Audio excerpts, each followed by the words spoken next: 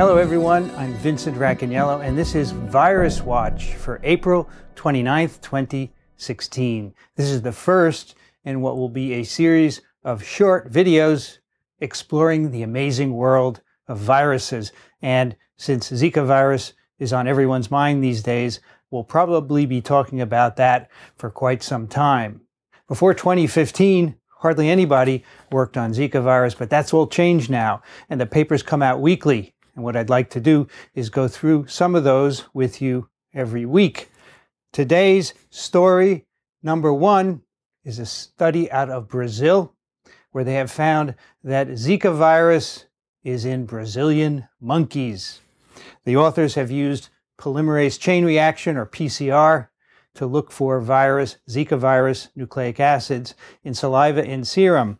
And they looked at 15 marmosets and 9 capuchin monkeys, and they found 4 of the 15 marmosets had Zika virus RNA, and 3 of the 9 capuchin monkeys as well.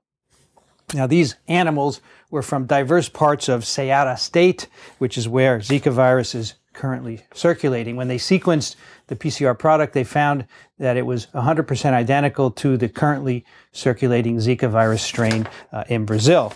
Now, these animals were all free-ranging. The marmosets were free-ranging, but they had contact with people, and the capuchins were pets, so they also had contact with people. Now, if you remember, Zika virus was originally isolated in Uganda in 1947, and we believe that in Africa, the reservoir of the virus is a variety of monkeys, and this includes rhesus macaques, grivets, red-tailed monkeys, many other kinds of monkeys. We think that Zika transmits in a cycle among monkeys and causes periodic outbreaks of disease, which we call epizootics.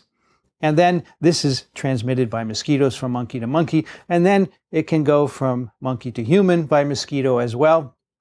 And as we found out later on in the outbreak on Yap Island, where there are no monkeys, the virus can go from human to human. So if these findings are confirmed in other parts of Brazil, it means that Zika virus is spreading through New World monkeys there, and that will establish a new reservoir of infection, not only to cause infection among monkeys, but to transmit the virus to humans as well. So there will be human-human and monkey-human cycles of infection in Brazil. So that is not good news, but it is not unexpected. Of course, we didn't know if New World monkeys would be infectable by Zika virus, but apparently they are.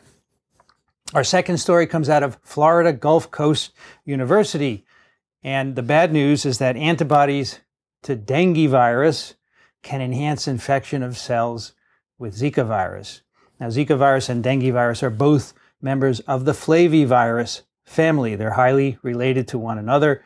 Dengue virus is a well-known, globally established mosquito-borne pathogen of humans. There are 4 different serotypes. When you get infected with one of the serotypes of dengue virus, you typically recover after a period. You have immunity to the virus, but then when you get infected with a second serotype, the antibodies that are produced against the first serotype will bind the new dengue virus, but they will not block its infection. Rather, they help the virus to get into cells that they normally would not infect. The result is more virus production and more serious disease upon second infections.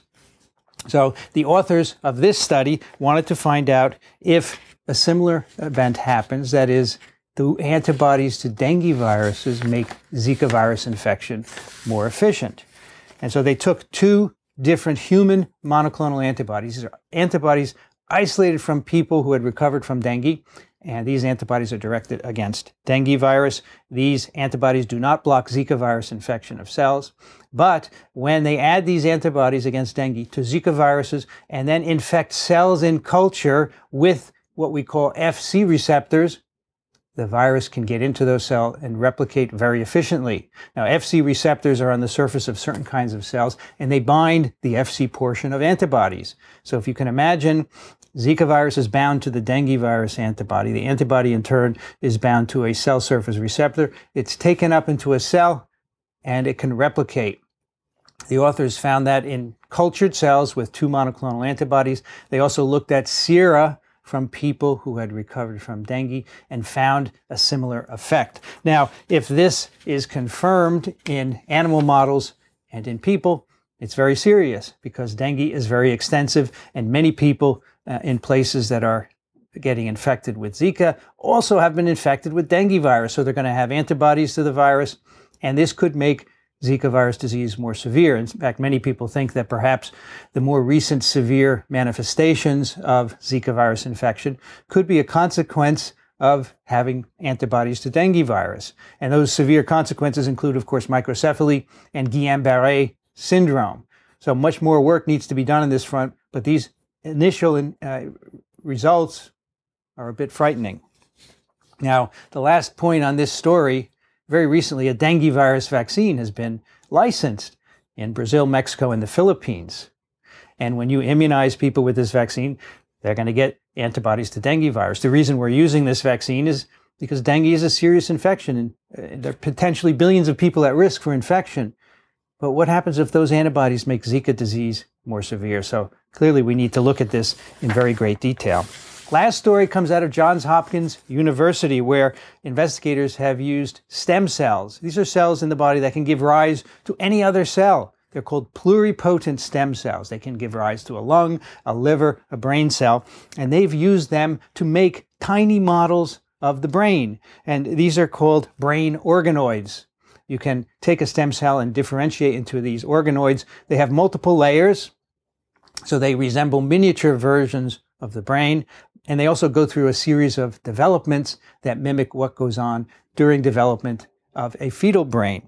So what they have done is to make these organoids from different parts of the brain, and they have used those from the forebrain to ask what happens if you infect them with Zika virus. Because remember, in microcephaly, we think the virus gets into the developing fetus and infects the brain and destroys cells and causes it to be smaller than it should be.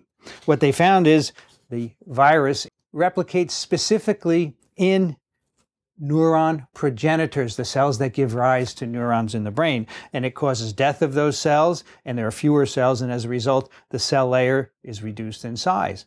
So their idea is that this is mimicking what happens in the fetus. The virus is getting in early in development, perhaps, infecting the precursors to neurons. So then you have fewer precursors, fewer neurons, a smaller brain, and that's part of microcephaly. That's Virus Watch for April 29th, 2016. If you want more in-depth discussion of these stories and many others, check out This Week in Virology at microbe.tv/twiv. I'm Vincent Racaniello. Thanks for watching. I'll see you next week.